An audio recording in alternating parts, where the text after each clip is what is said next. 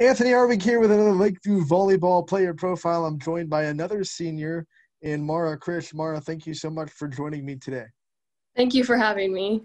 And Lakeview volleyball, when you talk about it, you got to use the word dominant because they've been absolutely dominant inside the NE8 the last two seasons. What has it been like kind of being on this ride with the volleyball team and having so much success with your teammates? Well, it's been like a great time, and a lot of attention is on us right now because we're winning and we're 10-0 right now. So it's just been a great time. Do you guys ever feel like even though that there's a little bit of attention on you guys that compared to some of the other volleyball programs in the area, you kind of fly under the radar a bit because you're out in Portland, not a lot of people get to see Lakeview a lot. Do you ever feel like you're kind of under the radar even though you're 10-0? I mean, a little bit. Our community definitely watches us and gets us out there, and they still watch us. So that's all that matters. I'll tell you what, the NE8 knows who you are very well. I mean, when you look at that conference, it's not a slump of a conference. There are a lot of very competitive programs in there. What would you attribute to your success in the conference in the last 2 or 3 years? Um, I think that we have such a good coaching staff, and our team just works so well together. So all of that put together just makes us such a good team. Just two seniors on the team, you and Anna, that's it. So the leadership's on your guys' shoulders. What kind of things have you guys done to lead this team this year? We try and keep everyone in a good mood, so we play better together on the court. We do a lot of things out of volleyball, and we just try and stay positive the whole time throughout all of everything going on right now in quarantine and things like that. Keeping everyone positive was so important in the summer. There was so much uncertainty. Didn't know if there was going to be a volleyball season. What did you guys as seniors kind of do to try to keep everyone kind of mentally, in the game of volleyball and try to keep everyone positive? We just kept telling everyone that we were going to have a season and thought positive about the whole season. When you got the green light, there was going to be a volleyball season, and you guys finally got together to work. What was some of the team goals that you guys set this year? We wanted to make it all the way, and so far we're doing pretty well at that. And then we just wanted to play as a team, and no matter if we won or lost, we just wanted to stay as a team and stay positive the entire time. How would you describe your leadership qualities personally? I think that I keep everyone very energetic the entire time. At least I feel that way. And I want to keep everyone happy and everyone just to want to be there. I don't want anyone there that doesn't want to be there.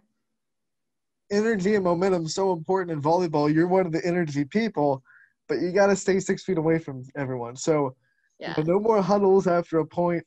What kind of things have your program done to kind of keep that positive momentum going during a match, but also try to keep that social distancing rule?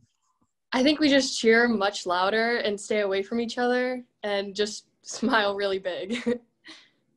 You guys have one of the better social media, presences in the area. What's it like kind of trying, running that Instagram, the TikToks and the videos, and what does that do for your program?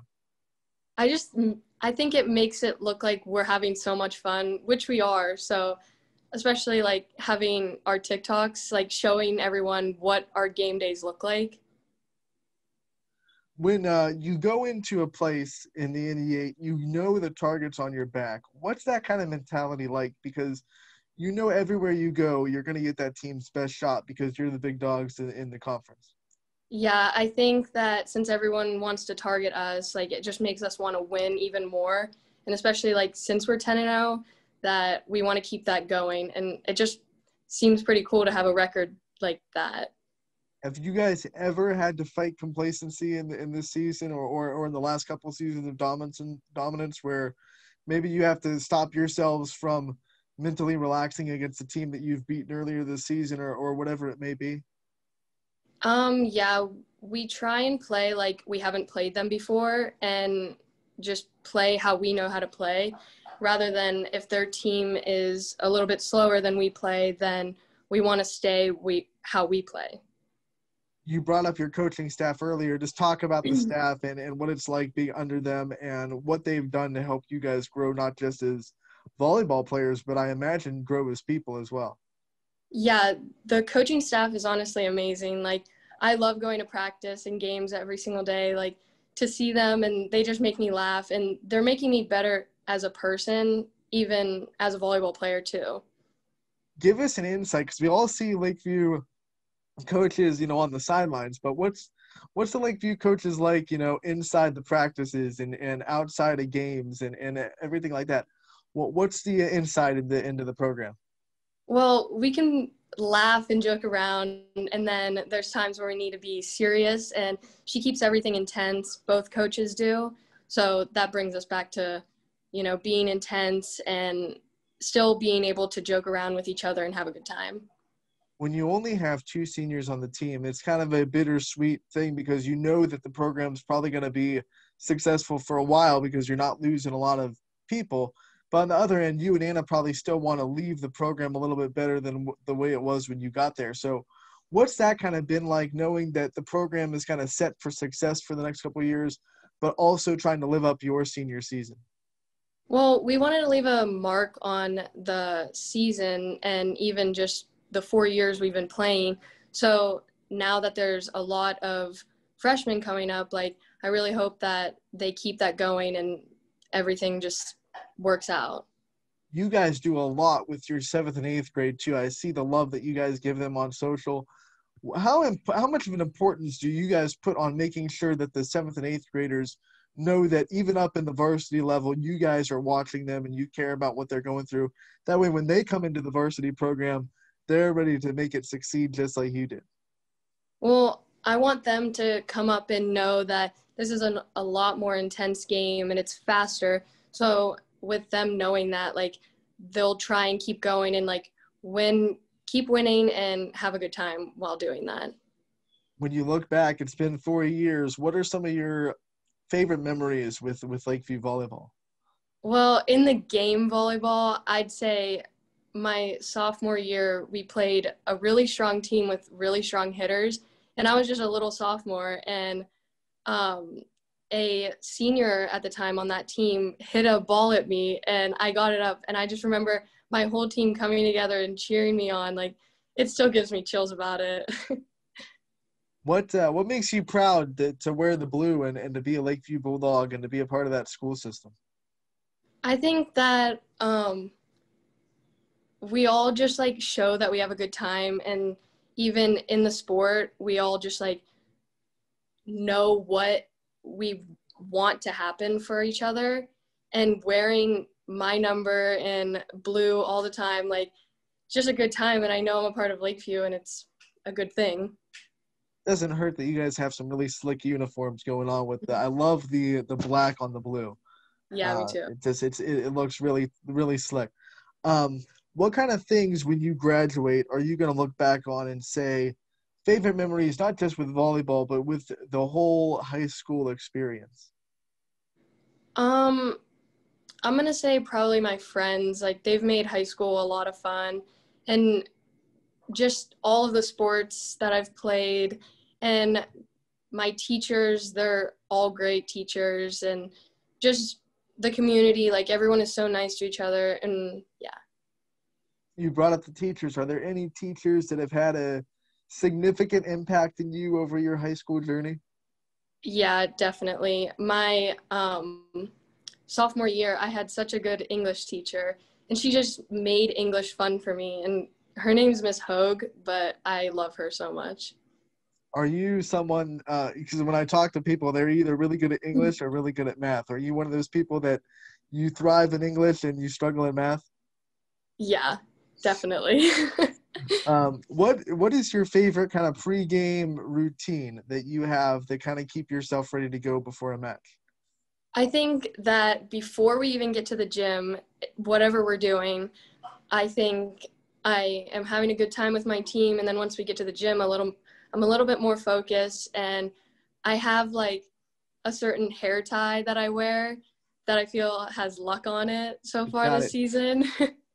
And then we pray before our games, and we just get really hyped, like in our warm-up too. What's your pregame playlist kind of look like? What kind of things get your team really hyped up for a game? Well, I just ask at the beginning of the season, like, what's everyone's favorite song at the moment? And then I put a lot of songs that I like and I know the team will like. It's just music that will either get us dancing or songs my coach even likes too. So I'm talking to the runner of the team playlist. Yeah. That's a lot of power. That is a Yeah. lot of power. We've talked to a couple of your teammates, and the one thing that comes up is the home court advantage that you guys have. Really, Hmm. you guys play in a small gym. It gets really hot in there, and you can tell that some teams don't really get used to the conditioning that it takes to play in that gym. What kind of advantage does that give you guys when you're so used to playing in there and you can just be conditioned to go out, and if you have to, you can play 5 sets no problem? We're so used to the heat. Like, we would even practice in there in the summer, like 90 degrees out, and we're in that gym and we have a fan blowing, but we're so used to it now, except when someone dives on the ground and there's sweat, we have to take a moment and clean that up so no one slips. Um, what is it about that gym that makes it home? You know, that there's every gym has something about it that, you know, I talk to players and they say that it makes it home. What is it about your gym that kind of makes it home for you guys? I think the big bulldog on the wall just definitely defines Lakeview, and just being in there just gives back so many memories. So that makes it home for me, just all the memories I have in there. You guys have already had your senior parent night. It was early in the season, just in case. So what was that kind of like, you know, going through the emotions of senior parent night, but also knowing that you had a lot of matches left to play? It was so weird. Like, I wasn't completely upset about it being senior night because I knew I had so many more games left, but it was still a good time. When you do have that last home game, do you think it's going to have the same impact that it would if you had a normal senior night? I think I'm going to bawl my eyes out. Just like it being over, and that's my last time playing in that gym for volleyball. It's just going to be so different. What are some of your future plans after high school? I plan on going to college, and I think I want to major in business and minor in photography, but I still have my options open. And with all these player profiles, we like to give the player the chance to kind of thank whoever they want to thank, and part of their support system, a part of their support staff, people that have been there for them out throughout the years. So with that, I think the time is yours to thank whoever you want to thank at this time. I definitely want to thank my family for always being there and supporting me, especially my grandparents. They're always at every single game, and my parents too for being there too. And my coaches, they always make me laugh, and they made me such a better person than when I walked in as a little freshman. And then I want to thank my teammates for sure. They always have my back and know how to keep a positive attitude. And then especially Anna, because she's always been there and just makes me laugh all the time. Before we let you go, I want to have some fun, get to know you a little bit. So when quarantine kept us all inside for a couple months and you know, we had to stay in the house, what was your favorite quarantine activity? Definitely watching Netflix. Right. Okay. What was the Netflix go-to binge show for quarantine? Probably Gossip Girl, Grey's Anatomy, between those two. And everyone's going throwbacks with these. I love it. So then what is your favorite post-game meal that you have? Like what's the thing that you want to eat after a hard volleyball match? um, I usually just come home after my games and whatever is on the dinner table is what I eat. Oh, that's what. Just put food in front of Whatever me. my I'll eat dad it. makes. What's your favorite thing to do with your team, like team bonding activity that you've had with Lakeview Volleyball? Team bonding, definitely pranking my coach.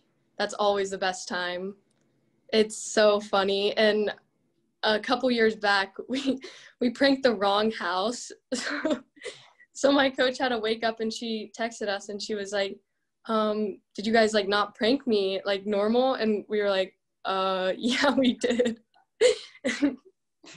All right, Mara, thank you so much for joining me today and letting us get to know you a little bit. We definitely wish you luck in all your future, and we look forward to seeing what Lakeview Volleyball does for the rest of the season.